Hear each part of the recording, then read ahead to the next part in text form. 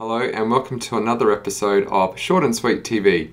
We'll be looking at InDesign today and creating some pull quotes in this brochure that we're working on.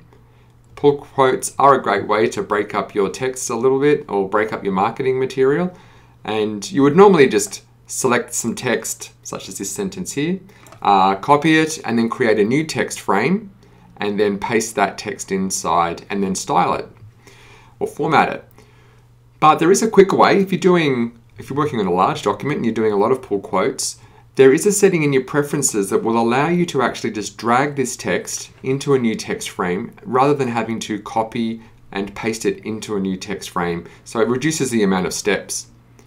And we can do that by coming up and changing our preferences in InDesign. If I come up to my InDesign preferences, so I'll come to InDesign here and scroll down to preferences and go to my type options.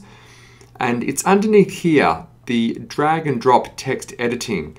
Now by default that won't be selected, but if I click that on to enable it in layout view, that will now allow me, if I click OK and come back into the document, you can see that the cursor has changed slightly. It's now got an arrow with a little T underneath, which if I click on this and now drag it, you can see it's going to allow me to drop that text elsewhere within these text frames. Or within this one text frame. Now if I'd like to create a separate text frame from this one, what I can do is hold down the Command key or hold down the Control key on PC, and you can see I've now got a little picture frame in my cursor.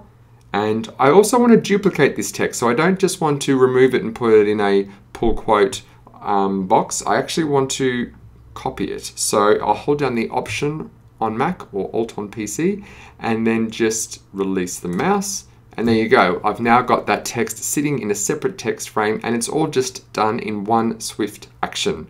So I'm now ready to start formatting this text so that it looks a little different to my body copy and it breaks up the layout a little bit.